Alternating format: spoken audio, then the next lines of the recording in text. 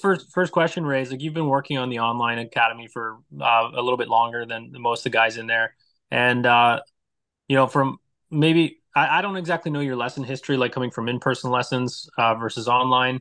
What's been your experience with online, and why do you maybe like it more? Yeah, so let's if we take it back, I'd say I used to, well, like I'm a weekend golfer, as I mentioned earlier, but I used to do the in-persons, which were great. Like I would, sign up for multiple lessons with various coaches, and we'd go through it. It's more the time commitment to actually being able to carve out a regular schedule and seeing them on a regular, Hmm. like having to find my own way, like obviously get to the range or get to our practice facility in regular intervals was kind of tricky for me at the time. Like I'm a father, I have two kids at home, have the day job, so it's always tricky to find that time. Um, so yeah, like they were good. Like on in person rather was really good for what it gave me, but I just couldn't practice consistently. Hmm. As soon as I started or I purchased a bunch of equipment for at home, including a practice net, and then just the prevalence of simulators in the area now. Like I decided to give it a shot, try the online lessons with yourself and your brother. And yeah, like it definitely helped because I had the opportunity to hit more, just put more reps, um, Definitely. drill throughout the year, like even in the wintertime, get the opportunity to swing a couple and hit a couple balls. And it just really kept me focused throughout the entire year rather than just intermittently. So that's mainly it.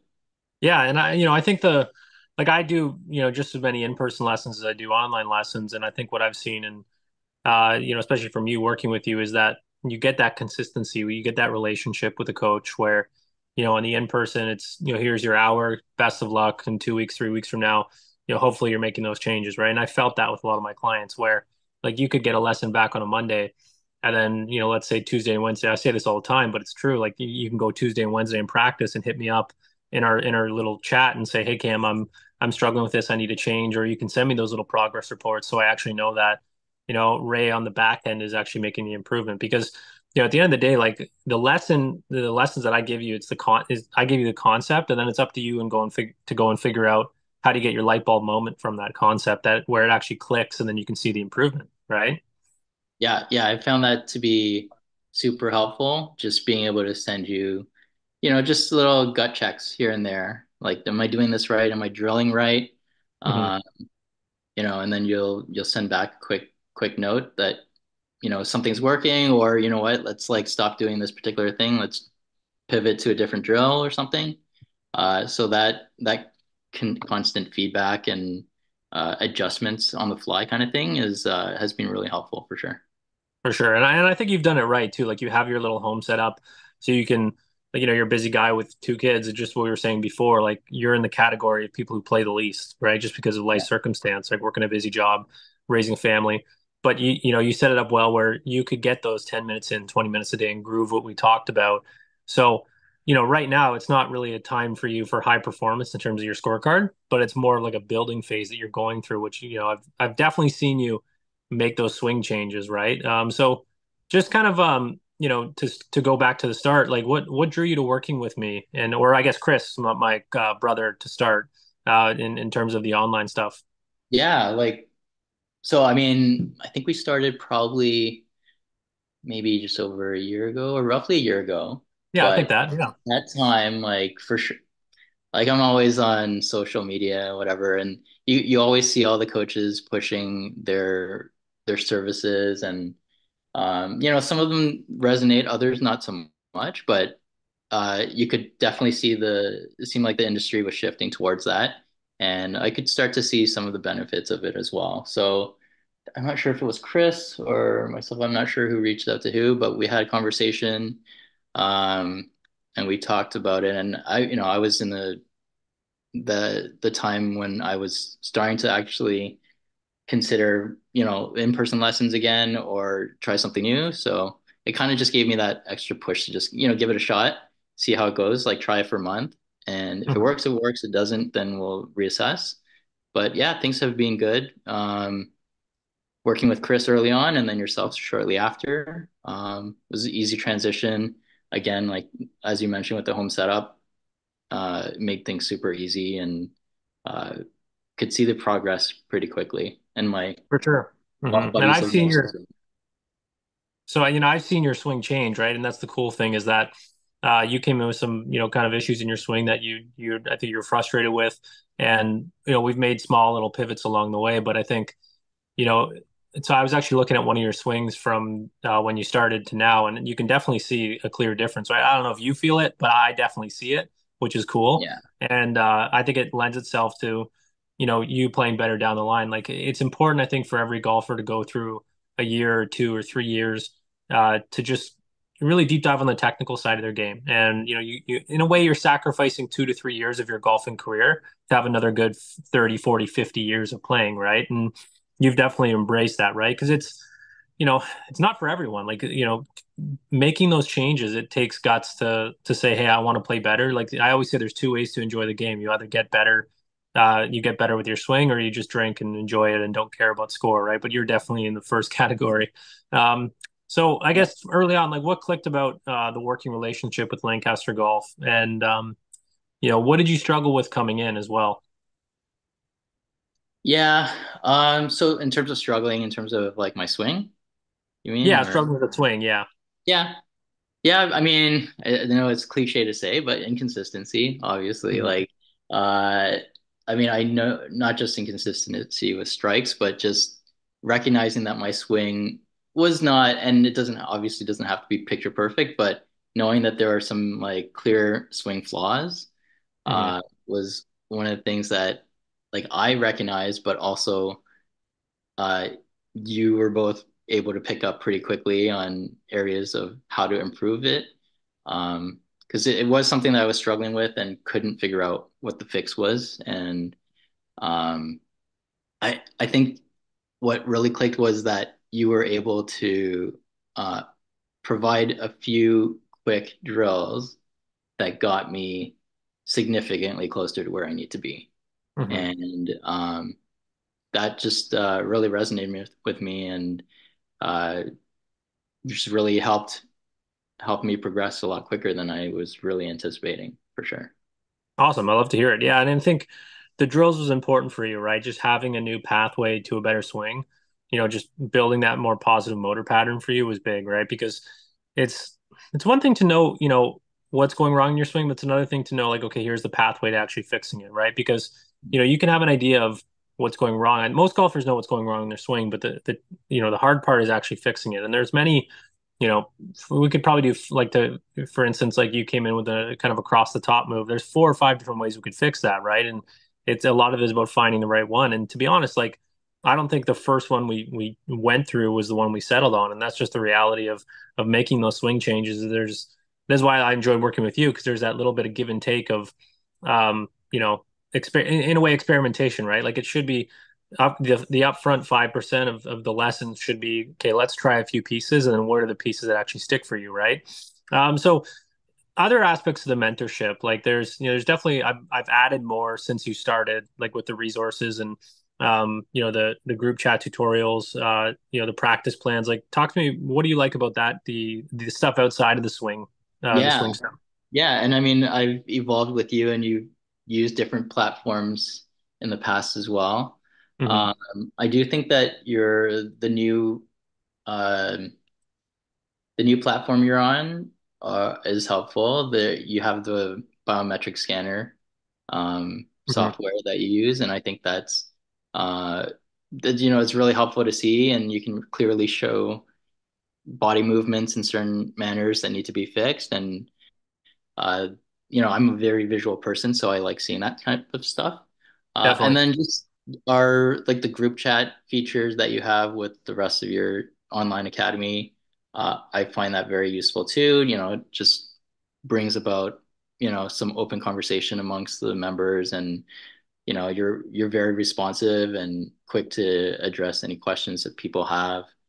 Um, and and yeah, and then the regular tutorials that you put out, I feel like they're daily now. Yeah, I Um, said weekly, but it's funny. but The more I but do them, I'm the not more I I'm get not inspired. complaining. I'm definitely not complaining because Yeah, every bit of information that um I consume, like I can work into my game. So cool. I love that. lots of benefits for sure.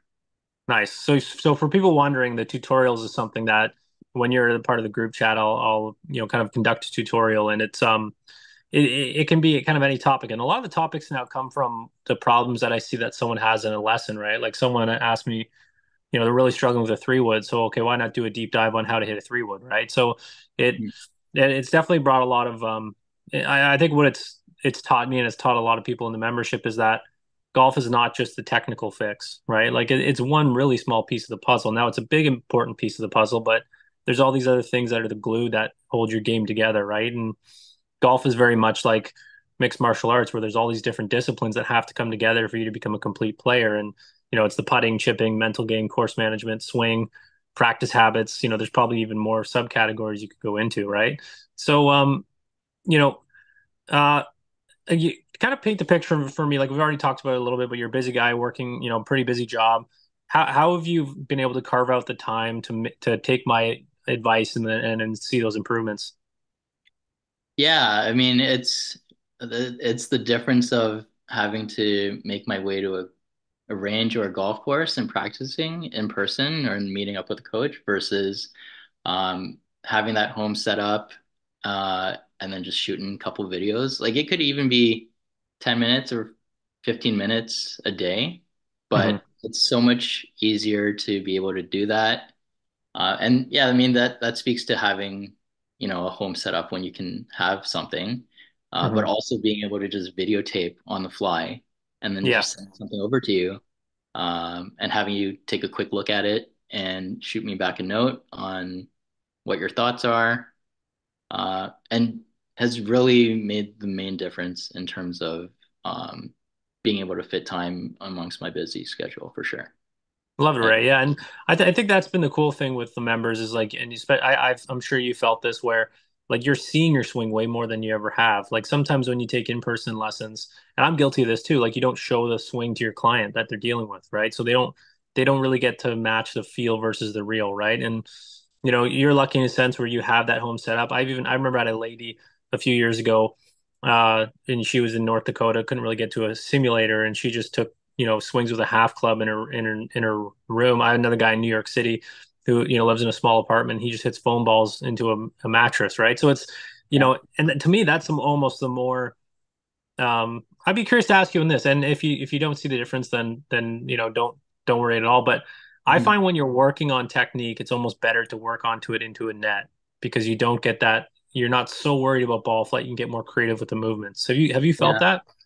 Um, I do. There's less distraction, but I think what I found is that over time, and I don't know if this is a function of just my own familiarity with my swing, it probably is that like even if I'm not hitting and seeing ball flight, I know where I have a much better sense of like where I'm hitting the ball on the club Hmm. face and what I anticipate is probably happening in like for a full launch. Like I Yeah. could feel like, oh yeah, this was probably a pull hook. Like I can just sense certain things when I'm hitting off the face, if that makes sense. Totally. Yeah. I mean, I get that. Like I'm always one thing I noticed from me myself, my own game, filming myself so much into a net is I would watch myself after I hit the shot and I immediately look down at my club face and see what happened, right? And I'm Yeah. kind of, having that little uh sort of feedback mechanism. And the more and more you fine tune that, you start to realize you're seeing it show up in the simulator, right? And that's what I like about what you do. Like you do occasionally get to the sim and take some swings, so you can kind of make the link to the technical practice you're doing into the net. So yeah, I definitely think it's great. Like you're definitely more fine tuned to to what you're doing, and just with where we're at in the world, like there's no sense in we only have a 7 to 8 month window to play, so you might as well keep it going through the winter and see those improvements, right? Yeah, exactly. And it's just so easy to just now every time I go to the net, it's like second nature to just put up my phone and start filming. Like, Beauty. I love it, man. right? That's great. So I guess this kind of leads into my next question. Like your miss awareness, we kind of talked about it. Like, do you think that's improved since starting? Yeah, definitely. It's yeah, recognizing where if I'm hitting the ball off, if I'm off for whatever reason, I have a really good sense of why, or at least where on the club face it, my miss hit was, and why I'm doing it, and like it allows me to just love, kind of reset and really put into perspective like all the drills that I had done in the past with you. Like it gives me an opportunity to just look back at those and be like, okay, this one really worked well, so I should just uh, default back to this drill and just focus on that again. And Yeah. yeah, I find that helps a lot for sure. That's awesome. And I think you said something really important there, and that's the reset, right? Is like, every golfer, no matter what, if you're taking 1,000 lessons, uh, if you're seeing the progress, you always need a point to where you're gonna hit it like shit. And you need that little sense of reset to kind of get back to, what feels right. And the more and more you have the reset, but you actually have the right technical knowledge to go along with it, then it can make the game so much easier, right? As opposed to hitting a bad shot or hitting a slew of bad shots or playing bad for a month and having that emotional response, saying I'm bad at golf, I can't fix this, what's going on? It's Yeah, getting to the point where, and I've said this before, like you can coach yourself. Like I would like, and I mean this like genuinely, like where you come out of maybe a year or two of working with me and you don't need me anymore, right? And you can, because I want you to be able to save money on coaching so you can go spend it on clubs and green fees uh, and then you're going to tell a lot more people that way, right? So it just works better even from a marketing standpoint, right? So yeah, if sure. you can get to the point where you can coach yourself, I think that's, and maybe just do a tune-in session once a year, or at least the series of what we worked on is good for 5 to 10 years. To me, that until the body changes, because usually every decade our body changes a little bit. That's awesome, right? So I know this question's might not be all that applicable to you just because you haven't played a lot. And you talked about this before the interview a little bit, but like your confidence levels, how is that translated to scoring? Because I know you don't play a lot just because of how busy you are, but have you Yeah. felt a difference on the course? Yeah, you know what? I have. It's I'd still say there's significant difference. Now, um, that probably doesn't necessarily always translate to the score. However, like for sure off the tee, my confidence is way better now. Love I'm it. starting to hit the ball straighter, longer, and uh, yeah, there's just a few less things to have to worry about during my round, so that always goes a long way. Um, and you know what? My golfing partners, buddies have all noticed it as well. So they're not unfortunately giving me as many strokes. That can be a downfall. And what you said before the interview, I think is great, is that you feel like more likely like your buddies aren't going to think you're an afterthought. Like they might invite you out to play more, which is great. I think golf is definitely one of those games where you can feel like you're on the outs at times. Like I know I felt that before when I was a kid. I had no clue what was going on with my game, and my two brothers are excelling to this like NCAA Division One level. Like my one brother probably could have made a D1 team at the age of 16, and I'm sitting here barely being able to break 80. And a lot of that for me came from just not having answers. Like what the hell do I do to get better, right? And it came to the point where working with a coach who really understood, what's going on from a technical standpoint, you can the golf is a balance between mental and technical, and the more you heal the technical, the mental starts to get better, and then you come in on the back end and heal the mental side of things, right? So just kind of end off, there's a lot of in the mentorship, there's a lot of resources on short game and mental game. Have any of those, have you dove into any of those and have they helped you out? Yeah, I mean, I think for the short game, um, I think we had one or two lessons earlier. Hmm. Um, and yeah, from what I recall, it was a short game lesson right before I was heading into a weekend golf excursion. And yeah, like that couldn't have been come at a better time because everything was just clicking. All the couple drills that you gave me, and a lot of it was about having proper setup. Hmm. It really translated uh, to lower scores. And well, I mean, we are probably playing a scramble that weekend, but still, like I think more of my shots counted than not. So Hmm. uh, That's yeah, awesome. Love to hear it it. was awesome. Yeah. Well, one thing I've noticed about working with you, and I appreciate this, is you've been very diligent with your setup, right? Whether it's come to putting, chipping, full swing. That's one of the most common things that I see golfers are inconsistent with, right? Like we're a lot more consistent than we'd like to admit. We're just consistently inconsistent, right? So we're kind of, you know, consistently in the wrong spot with our swing. But from what I've seen from you and the coaching, anytime I give you those setup cues, you've really taken it to heart. And that's something that like growing up for me, working with a guy who worked with more than 30 PGA Tour players, like he wouldn't give me a lesson if I didn't have an alignment stick, right? And I think that's the stuff that, for anyone listening out there, like that's the glue that holds your swing together, like the grip, the stance width, the alignment, how wide your stance is, like just the core fundamentals, even tempo, we'll throw it in there too, outside of the technical. And I think that's something that is missed on a lot of modern coaching because we can map the swing so well now. We see the 3D aspect of the swing. You think about a guy like Victor Hovland, like he doesn't get there with his swing unless his posture is rock solid. So that's something I've liked about what you've done is like there's always been that focus on making sure your setup is correct, right? Yeah. Whether you know it or not, I've seen it at least. Yeah. I mean, it just becomes second nature, right? Like Mhm. it's something that it's more subconscious probably, but it's still there for sure. Cool. That's awesome, Ray. Well, Ray, thank you so much for spending the time today, buddy. Yeah, And thanks for having me.